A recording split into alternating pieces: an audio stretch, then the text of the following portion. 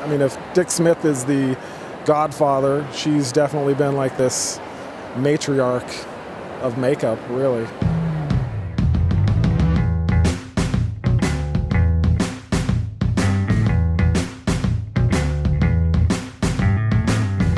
When filmmakers are creating a $100 million epic blockbuster film, they need a department head that can deliver. They want someone with credentials, and they want someone that has that track record for that kind of a film. Now, there's only a few people in the world that are on such a short list, and you could be assured that Ve Neill is on that list. I had the privilege of working for her on 2 of those films, Batman Returns and Pirates of the Caribbean, and she is an amazing department head. In fact, arguably, she's the most successful department head makeup artist of our generation.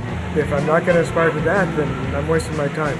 She really set an example of what a real cinematic department head movie makeup artist is all about. She's paved the way for everybody.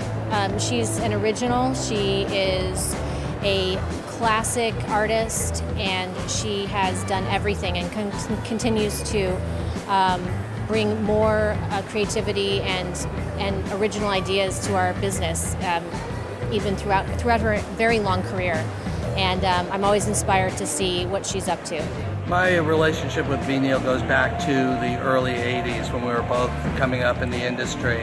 And to watch where she has progressed to is just awesome. It's just such a great thing, seeing her skill set just continually push the limits of our craft. My favorite Ve Neill makeup, it's hard to narrow it down to just one, but I must say the makeups in Ed Wood were amazing for the simple reason they're black and white, and that kind of photography sometimes can be a bit harsh with the lighting and such, and her Martin Landau Bela Lugosi makeup was so flawless. I watched it over and over, and it was so subtle and a brilliant character makeup, and that's the way character makeup should be. She was the real turning point that kind of made prosthetics into makeup, rather than being this thing that guys turned up with bits of rubber and made monsters. You know, Ve was a character makeup and opened it up. And there's a lot of makeup artists now who started in prosthetics who are now working in makeup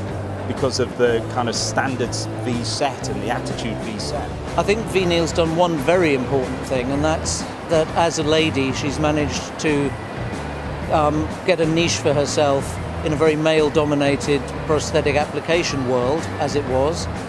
She was quite a sort of a torchbearer for that, and over the years she's just done an incredible range of high-profile characters.